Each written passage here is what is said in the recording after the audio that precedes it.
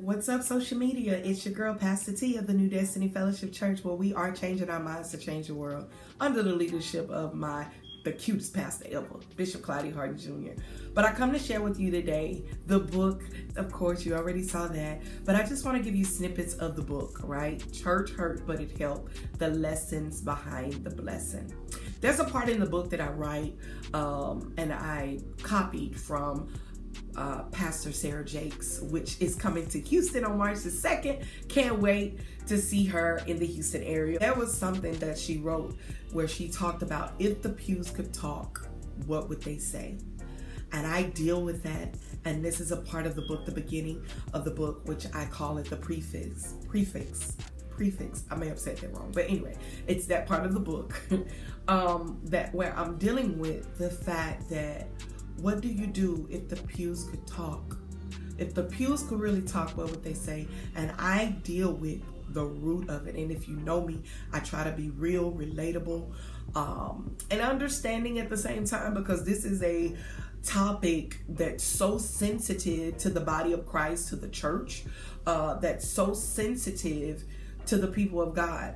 But I'm that girl that don't mind talking about it, because I realize this is that there's so much hurt that happens from pastors to people. I'm a pastor. I'm a pastor's wife under the leadership of my husband.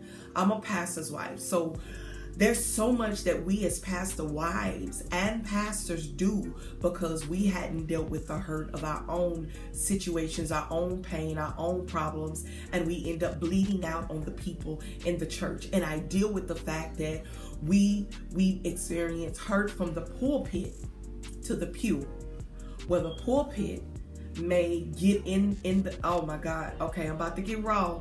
Where the pulpit may end up throwing slugs over the pulpit to the pew.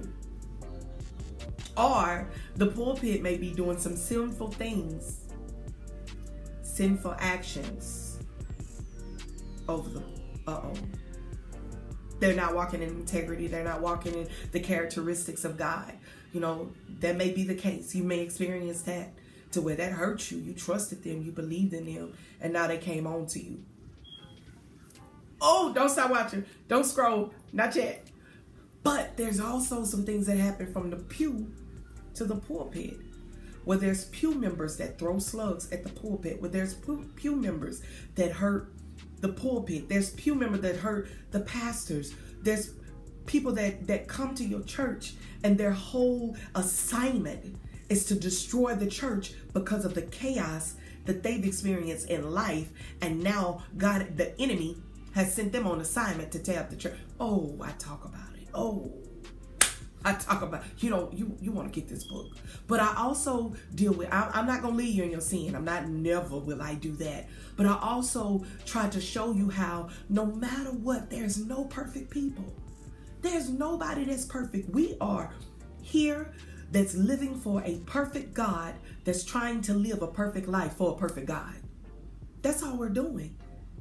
But for some reason, we have put the expectation on pew members as well as pastors that everybody should be right and happy-go-lucky every day, that they should never have problems, they should never have pain, they should show up to church on time, they should be there, they should make sure that they're here working in ministry, but never remembering that that person is broken, that leader that walked in is broken. Man, I love my girl, Tanisha. I love you, Tanisha.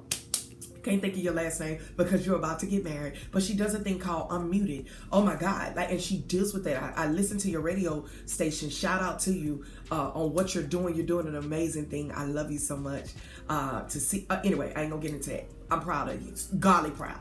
But so you have that going on where the leaders are coming in and they're broken and they're hurt and nobody's dealing with that. And then you have pastors that are broken and they're hurt and leaders are adding on to that broken. And the pastors expect for the leaders, the members to understand, and the members to expect for the pastor to understand, when there should nobody be understanding nothing. We are not God. You're not God. Pastors are not God.